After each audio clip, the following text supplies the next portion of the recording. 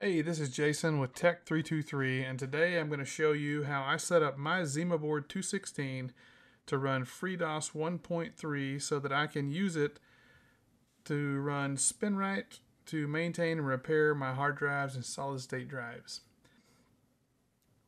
So the first thing you're going to want to do is grab a copy of FreeDOS. You can get that at freedos.org. You want to download that, go to the download section, and in this case, I downloaded the full USB.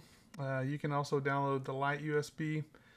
Either way, grab one of those, and then we're going to write that onto a thumb drive or boot USB drive using Rufus. So I want to grab a copy of Rufus. Once you have these files downloaded, you will need to extract the IMG file from the zip file. So we're going to open up the FreeDOS zip file, grab the IMG file inside there, and I'm going to drag it out into my downloads folder and let it copy it into this folder. We're going to burn this IMG file to a USB drive using Rufus. So we're going to go ahead and launch Rufus. Next, we will use Rufus to burn the IMG file that we downloaded earlier and extracted to our USB boot device. Under the device section, you want to pick the drive that you want to copy the data to. Be sure you pick the right one. It will destroy and erase all data on that drive. We're going to click select, and we're going to go into our downloads section and pick the IMG file that we just extracted and hit open. The rest of these are going to be set by default. We really can't change those. We're going to go ahead and hit start and let that write. It will give you the warning that it's going to erase all the data. You're going to go ahead and just click OK, and we'll let that run. Okay, when that finishes, you should have all the data written to the drive. We're going to open up Explorer, and if we'll look at the thumb drive, the E drive here, we'll see it created some folders and some files. At this point, I'm going to go ahead and copy my SpinRite and SpinRite read speed, and then also the new Alpha 2 version of SpinRite 6.1 onto my disk so that they're on there when I finish this. I'm also going to put a couple of old DOS utilities. Okay, now that you've got your FreeDOS disk created, you want to put it in the ZimaBoard and power it on. And after you power it on, you want to hold down the F11 key, and that'll bring up the boot device menu. You want to go down until you see your USB drive. You want to pick the non-UEFI version of your USB drive. Mine is called General UDisk 5.0. Yours will probably have a different name, but we're going to pick that. We're going to hit enter, and it's going to boot into FreeDOS. As it's booting up, you're going to see some error messages pop up. Just going to ignore those. Those are because we don't have a CD-ROM and it's trying to load some CD drivers. First, you're going to choose your language. I'm going to choose English. And you get to the welcome to the install splash screen.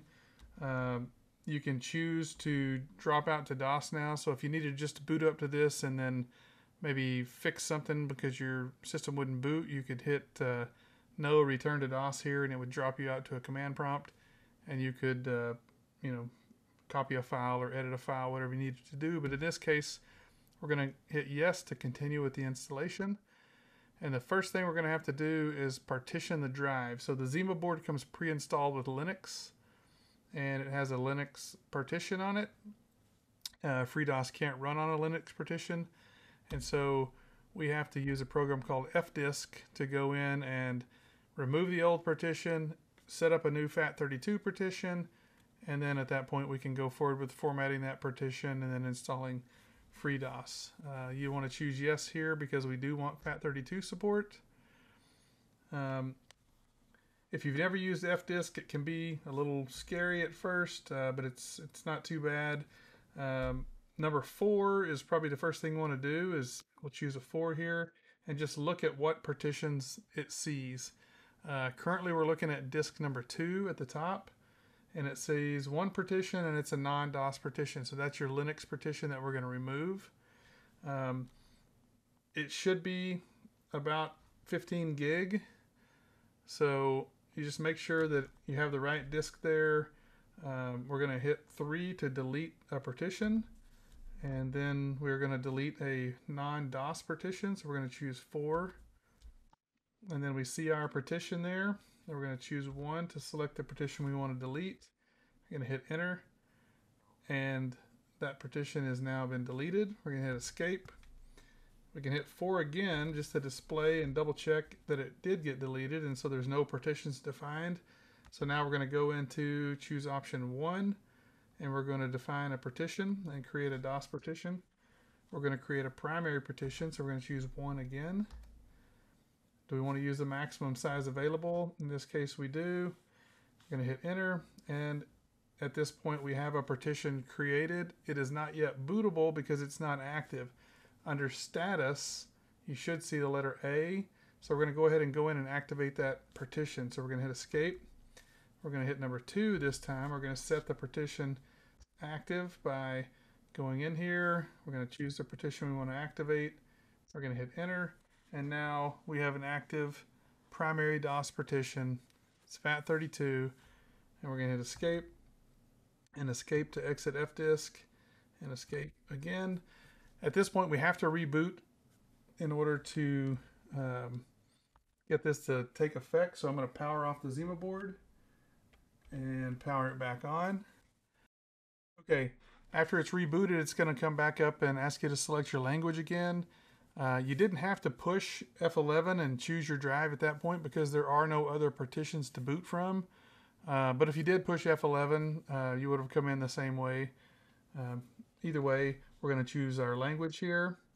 We're going to continue the install. It now sees that the drive is not formatted, so we're going to format the drive. It's calling it the D drive here. Don't get confused. Right now, our USB drive is considered the C drive. This is a secondary drive, so it's seeing it as the D drive. When this finishes, our main drive in our ZimaBoard will be the C drive. Okay, so the D drive is now formatted, and we're going to hit enter to continue. So it's gathering some more information. We're going to choose our default keyboard layout. In this case, it's English. Do you want to overwrite the master boot record for that drive? We do. And this is where you choose which version of FreeDOS you want to install. I'm going to go ahead and install the full version. And gives you the last chance to not do this. You can no and drop out to DOS, but we're going to go ahead and hit yes to continue. And we'll let this run. Okay, FreeDOS is now finished installing, and it wants you to reboot. So you're going to hit enter to reboot. We're going to hold down the delete key because the first time we need to go in and make a few changes in the BIOS. So we're going to come into the main BIOS window. We're going to use the arrow keys to navigate around. We're going to come over to the boot section. First thing is I don't want to see the Zima logo. You can leave that on if you want to. We want to be sure that CSM support is enabled. On boot, we want it to be set to legacy only. We want to turn off UEFI here. We want to just have it set to enabled. And again, enabled here. For my first boot option, I wanted to use the main disk inside the system. I actually don't want it to boot to any other device. I'm going to just disable everything. And then down here under new boot policy, I'm going to set that to place last. So if we do put a new device in and it sees it a new bootable device, it won't put it ahead of our main MMC that's built into the ZimaBoard. At this point, it's going to boot up to the drive that's in the ZimaBoard and ignore any other boot devices. So I'm going to go over to save and exit and choose save changes and exit. Okay, after we've got the BIOS set the way we want it, we're going to let the system boot up for the first time. And it's going to come to the FreeDOS little boot menu. And we're going to go down and choose option 5. And just load FreeDOS with no drivers, no high mem, no memory manager, nothing like that. The first thing we want to do is we're going to make option 5 our default. So we're going to edit the config sys. So the config sys is actually fdconfig.sys. We're going to type in edit fdconfig.sys, hit enter. That's going to take us into the edit utility. We're going to go down to this menu default, and we're going to change that to a 5,5. So it's going to choose option 5. It's going to wait 5 seconds before it goes forward. Hit Alt FX enter to close out and save those changes. And at this point, we've got our SpinRite and everything already copied onto our thumb drive. So I'm going to come over here and I'm going to copy SpinRite to the C drive, and I'm going to do the same thing for the SpinRite pre-release. Copy that over to the C drive also. And so if we go over to our C drive, we now have SpinRite and SpinRite pre-release. This is the Alpha 2 version on the C drive, and we can run those.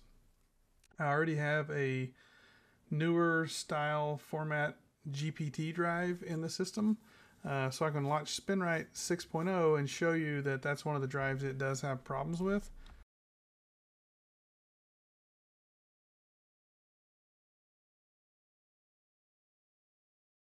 Okay, so as SpinRite is launching, it discovers all our media.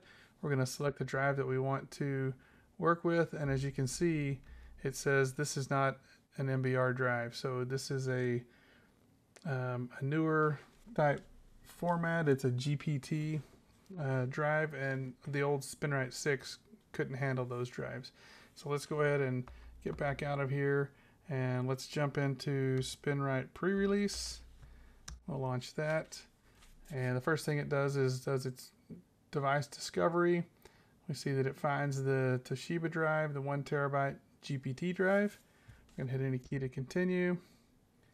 We're going to go forward, and at this point we can select any drive we want, including the drive that old SpinRite wouldn't let us work on. And at this point we hit enter, and it takes off and starts scanning the drive. That's pretty much it for this video. Kind of showed you how to get FreeDOS up and running, get your SpinRite onto this drive, and how to start running that so you can do maintenance and repairs on your hard drives and SSDs. Hopefully you found this video helpful. Leave any comments if I messed up on anything. I'm sure I missed something. This is not the only way to do this, but it's the way that I did it, and I'm sure somebody out there has a better way to do it. But appreciate you watching, and hopefully this was helpful. Thanks.